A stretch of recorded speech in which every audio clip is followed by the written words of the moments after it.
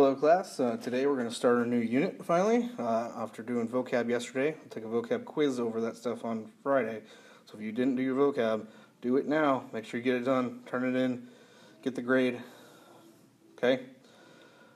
Here our warm-up says to name the reflected image, a little review, in line of RS in line L, so reflection means it has to be flipped across the line, and that means from RS across L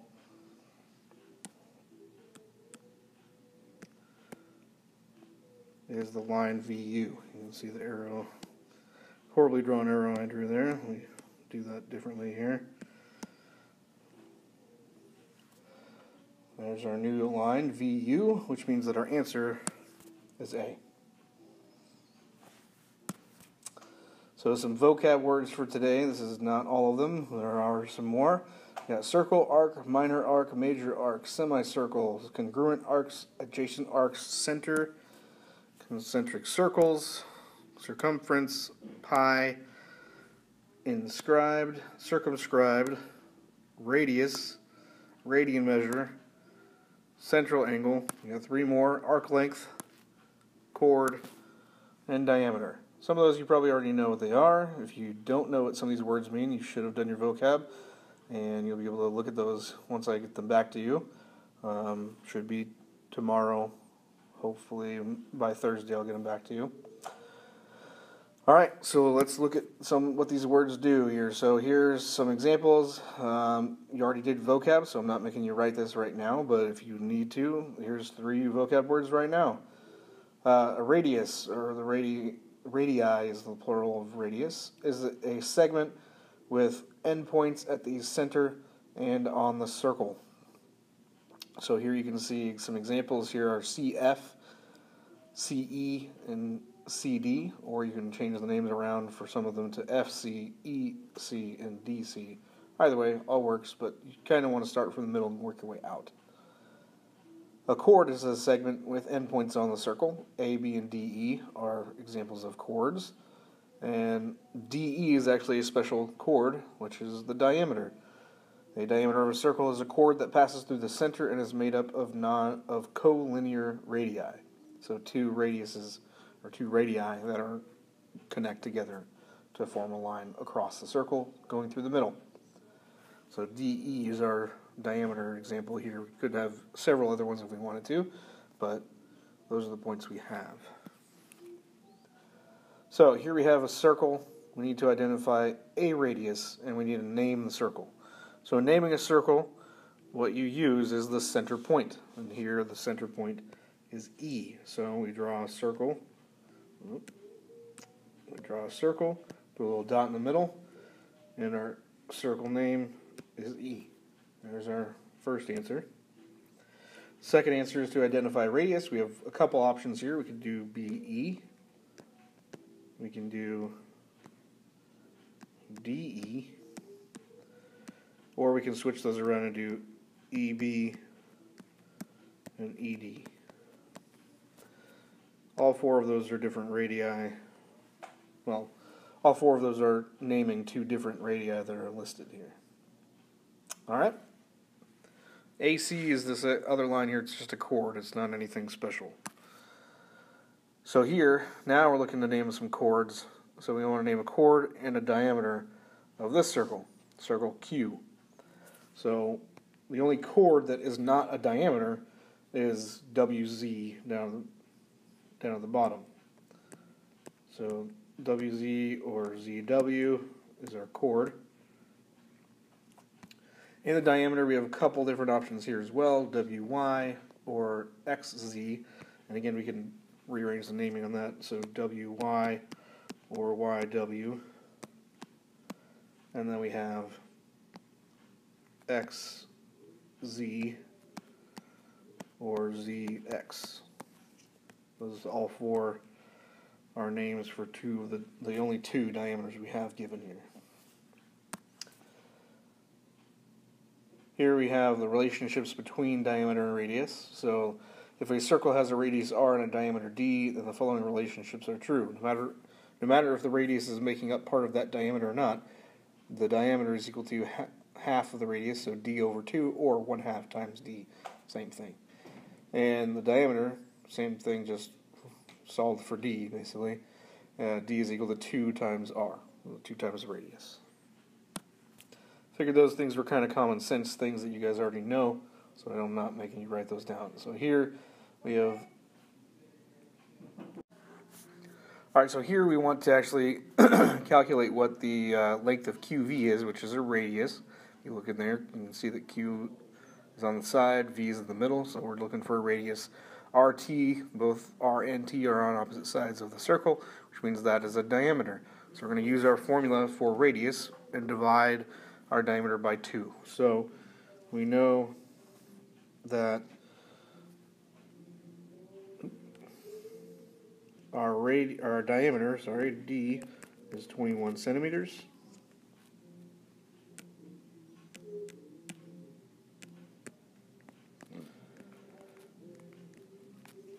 So our R is going to be D over 2. So 21 over 2, which comes out to be 10.5 centimeters.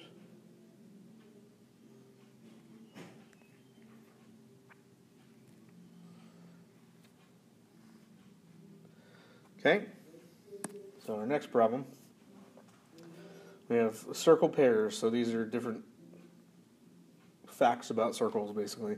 So two circles are congruent if and only if they have congruent radii. All circles are similar, so no matter what, doesn't matter how big or how small a circle is, they are going to be similar. And concentric circles are coplanar circles that have the same center. So there's another vocab word if you didn't get your vocab done. So here you can see two circles, one inside the other, both with the same center.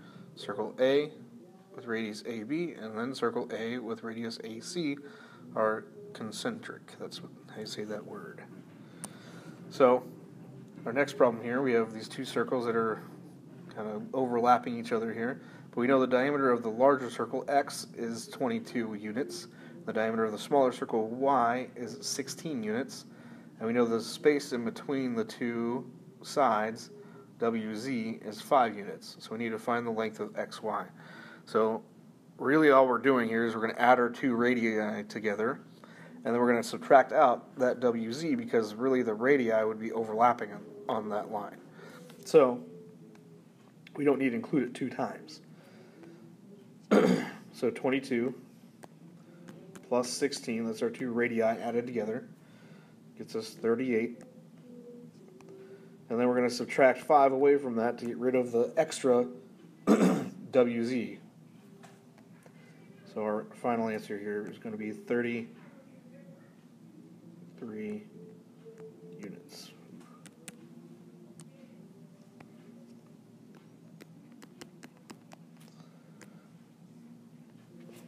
Okay, moving on. Got a lot to get through, trying to make sure we got time to get through it all. So here's circumference. Hopefully you already know at least one of these formulas, 2 pi r for when you're given a radius. If you're given a diameter, it's just pi times the diameter, because 2r inside of the second equation, 2 times r is the diameter, so diameter times pi gets you your circumference as well. Not usually the one you're using, but if you're given a diameter, then you can use that. So here we have crop circles. A series of crop circles was discovered in Alberta, Canada on September 4th, 1999. The largest of the 3 circles in a radius of had a radius of 30 feet. We need to find its circumference. So we know again from the formula that circumference is equal to 2 times pi r. So our circumference is 2 times pi, and our radius is 30. Doesn't say to round to anything specific here. So 2 times 30 is 60 pi, and 60 times pi comes out to be, if you round it to the nearest hundredth, or nearest tenth, 188.5 feet.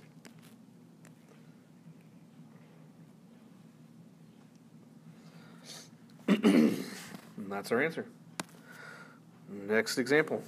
You need to find the diameter now and the radius of a circle to the nearest hundredth if the circumference of the circle is 65.4 feet. So now we're going to work backwards. Given our circumference, we need to find the radius, and then from the radius double it and get our diameter. So our circumference is equal to 65.4 feet. Our circumference should be 2 times pi times radius. So 65.4 is equal to 2 pi r. We divide both sides by 2 pi. And we get our radius, which comes out to be, when you round to the nearest hundredth, like it says to, it's 10.41 feet. Then we double that and get our radius, or our diameter, sorry, and that comes out to be 20.82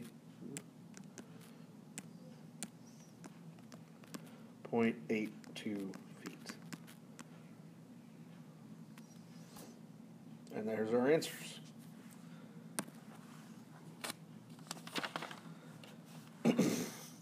Okay, example number 6. Now we're getting into our second section here.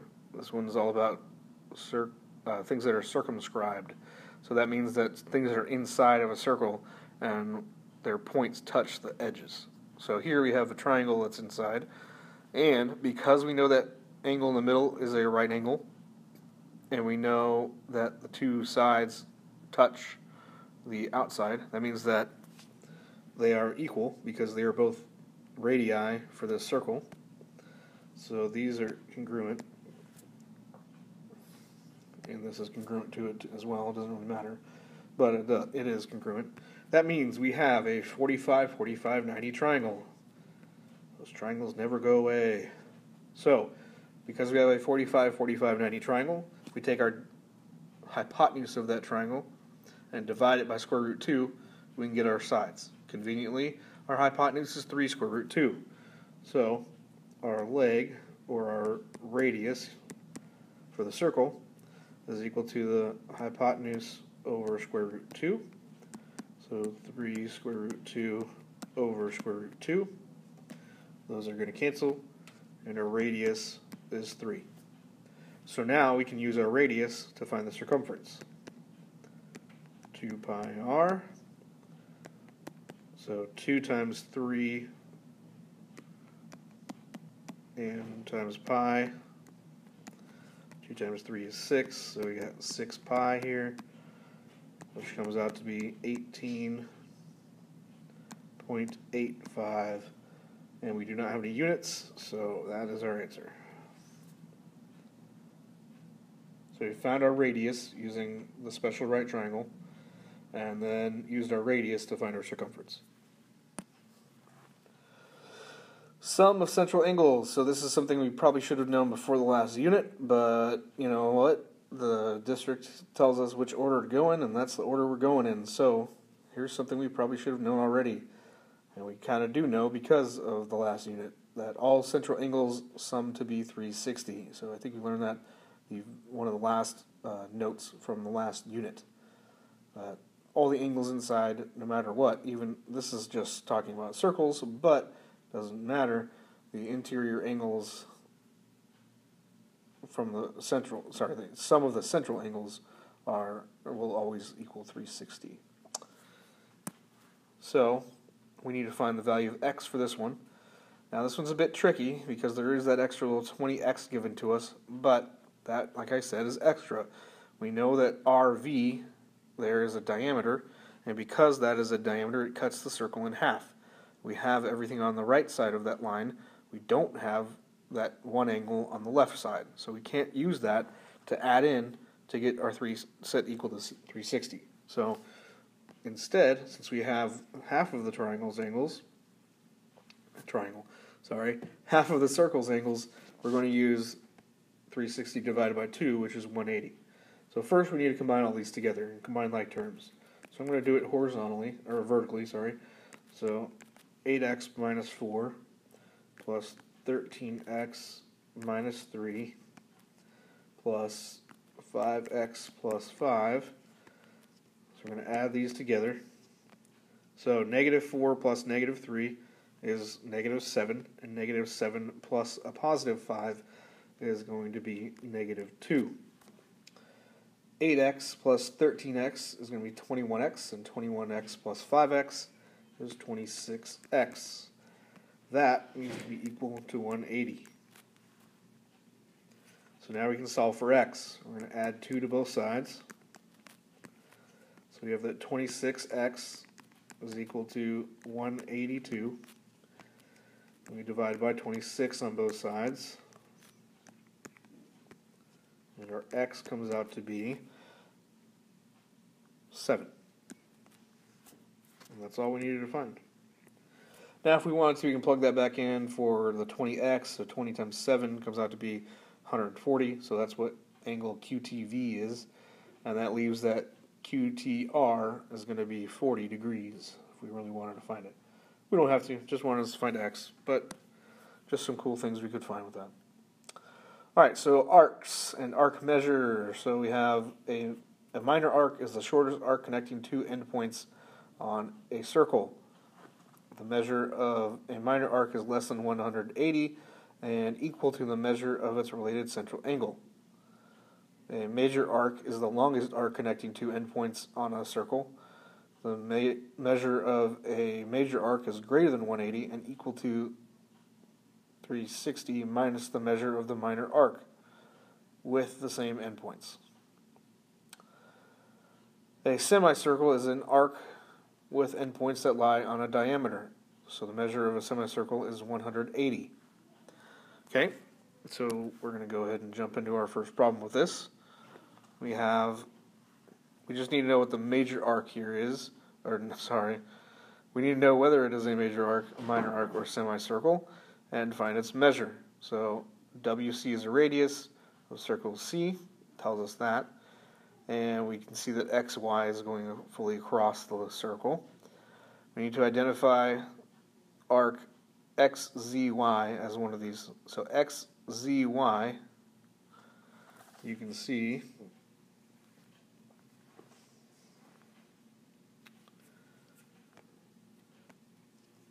so X, we start here, or we start with X, go around the circle to Y. So XZY is that red portion there, which is a major arc. Well, it's not a major arc, actually, because it appears to be a semicircle.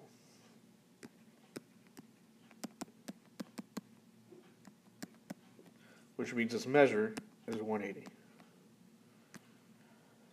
So measure of X, Z, Y.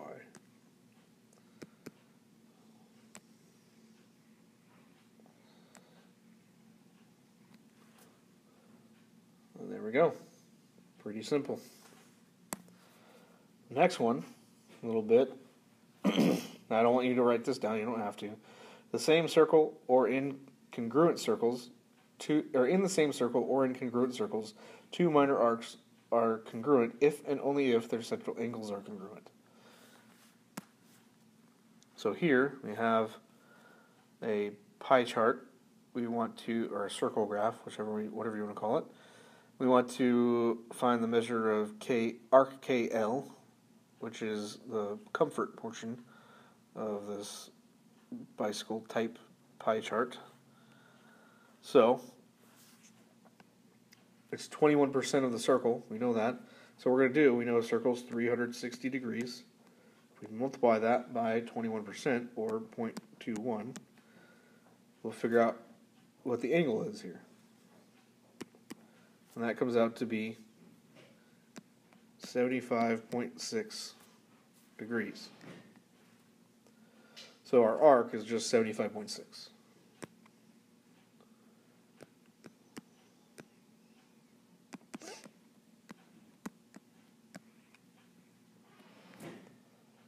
And that's it. Super simple. Next one, next little postulate. The measure of an arc formed by two adjacent arcs is the sum of the measures of the two arcs. Should be pretty common knowledge on that one. Here we need to find the measure of arc LHI. So that is going to be, so the arc we're looking to find is this guy right here. And based on the fact that that's a 32-degree angle, and it makes up, or it uses the same line as IM and LM, which are next to that other 90-degree angle, means our angle here is also 90 degrees. Okay, we got one more example to do, guys. This one is going to be a bit more complicated because we have to use this formula for arc length. So now we're actually figuring out how long the arcs are, as in like part of the circumference. So just like we did before last unit with the area of a sector compared to the area of a whole circle, this is going to be a portion of the circumference. So what you're going to do is take the angle and divide it by 360, so you get like a proportion that angle is of the full circle. And then you multiply that by your circumference. And that gives you the portion of the circle circumference that your arc is. So, here's our example. We need to find DA, so that little 40-degree angle portion. And we know our diameter, or not our diameter, sorry, our radius, BC there is 4.5, which means all of our radiuses are 4.5. So, we're going to use that formula, and we're going to make it simple. We're going to simplify it down without, I'm not even going to use a calculator. I didn't use it whenever I wrote my notes for this. I'm not going to use a calculator right now either. So, we know that our angle is 40 degrees. We divide that by 360. And multiply all that by 2 pi times our radius, 4.5. So, first and foremost, the zeros we can get rid of. We got 4 over 36 now. So 4 over 36 times, and 2 times 4.5 is 9. So 9 pi. 4 out of 36, how many times does 4 go into 36? Or we can simplify that fraction even more and say it's 2 goes into both, right? If we don't notice that 4 goes into 36. 2 goes into both. 4 divided by 2 is 2, and 36 divided by 2 is 18. And again, 2 goes into both. So we get the 9 pi over here. And that means that our final fraction is 1/9 times 9 pi. So we got 1/9 times 9 pi. The 9's are going to cancel. So we're left with 1 times pi, which is just pi. So our answer is pi, which is rounded to the nearest hundredth, as it says, is what you always know, 3.14 centimeters. And there we go. Our exit ticket is similar to this one, however, the angle is not as easy to simplify down, so you will actually have to use a calculator, alright? And there you go. Now, by the way, this angle used to be in radians, which is a unit you guys have not seen yet, but you're welcome. I changed it. It's now back into degrees. I converted it to degrees, so your answer is still going to be the same. And go ahead and finish that up, and we'll catch you next time.